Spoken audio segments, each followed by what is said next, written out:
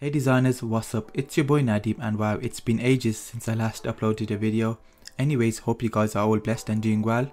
This video was planned and due over a year ago, but we're here now. It's going to be a quick walkthrough of how to set up an interior render on KeyShot. As you can see on screen, I used the image on the left for reference, which I found over on Pinterest, and created my own using KeyShot, which is the image on the right. Also, here's a clear version of the render for you to see without any of the materials being applied.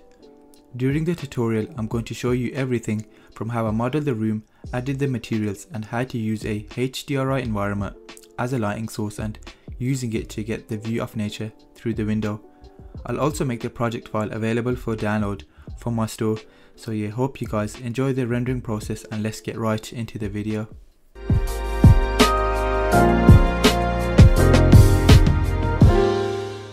I want to try and keep this video as straight to the point and as short as possible to save your time and mine. So yeah, I started off by modeling my room, of course, and this was done in SolidWorks. I would also advise you to make it dimensionally accurate as possible because it helps with applying and scaling your materials and textures. Also, the thickness of the window was about 50mm I believe, and again this can impact the refractiveness of your window. But don't worry about it too much because the dimensions of your model is something you can always go back in and adjust as necessary. My room is nothing special and complicated as it's just a box, but you can make your room any shape you like, and you want to model it closed with a roof. In KeyShot we will position the camera to be on the inside of the room, so don't worry if you can't see the insides to begin with. Next, you want to import your model into KeyShot and start applying your materials. Let's firstly just unlink everything as it will make it easier to apply the materials accordingly. You might want to just hide your roof or a side wall temporarily so it makes it easier for you to apply all the materials. The window material is just a glass with a white color and the refractive index is set to 1.55. This will impact the reflection on the window, and it's something you will notice much later on as the scene develops with the HDRI and the furniture. With anything, you can always go back and make the adjustments to the materials to perfectly suit your scene. Next, I'm going to apply this paint material to all the walls. Again, it's a fairly simple material with a concrete texture set as a roughness map and a noise texture set as a bump. This will give us a nice and realistic textured effect on the wall. The window frame is just a black rough aluminium, and it's not so important anyway. And the last material that really needs our attention is the floorboards. Again, it's simply a texture map with a bump.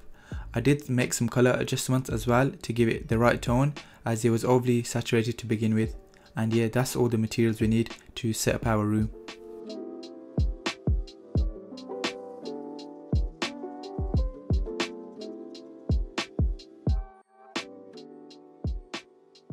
Now for the environment, which will also be used as our light source for the interior scene.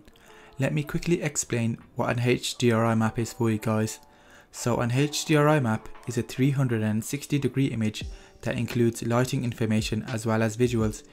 You can think of an HDRI map as a digital photographic scan of a place. For that reason, HDRI maps are also sometimes called HDRI environments. So HDRI stands for High Dynamic Range Image.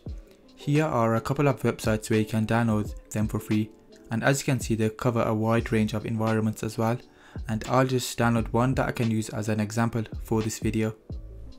Now just go ahead and plug in your HDRI map as your environment in the HDRI editor.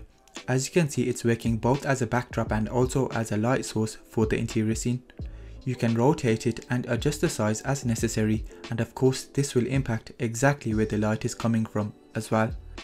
Now if I just bring back in the roof model, you can get a better idea of how the HDRI is acting as a light source, and also better see the view you can only observe through the window.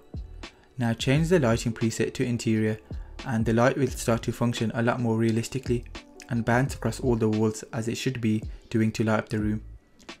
To have even more control over the lighting, if you're not happy with just the HDRI, we can also add in a HDRI pin and set it to blend. Then position it in the sky to bring in more light to better suit our needs for the scene. You can tweak its radius and brightness accordingly as well.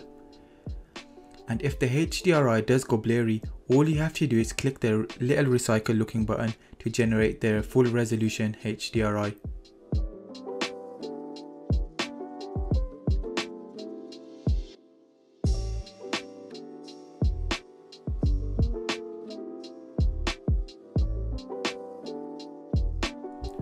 By the way, I did change the HDRI map to a different one just because I didn't like the way the other one looked, and this one looks a lot nicer through the window.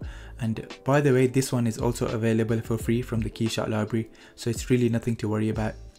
So to conclude the tutorial, we want to set up the camera and change the perspective focal length to 80, and yeah, you can position the camera to wherever you need. Now you can bring in all of your pre-prepared assets and furniture pieces. Or you could have actually done this earlier in the process, but whatever suits you. By the way, I downloaded all of my furniture from CG Access. For the best rendering results, switch the lighting preset to interior, make sure you have this switched on, and then change the rendering mode to GPU. The render always looks better this way. Rendering interior scenes requires a high number of samples, and I recommend having over 1000 at least. And also set denoise, as this will help you out massively with how the render looks. Lastly, you can make any further adjustments using the image settings and dig into the photographic image style to improve your visual. Feel free to tweak the contrast, exposure and everything else until you're happy. And also don't forget and never ever underestimate the power of post-processing in Photoshop. Honestly, it's a lifesaver, and here you can really tweak, and adjust your visuals until you're perfectly happy. And yeah, that pretty much wraps up the tutorial.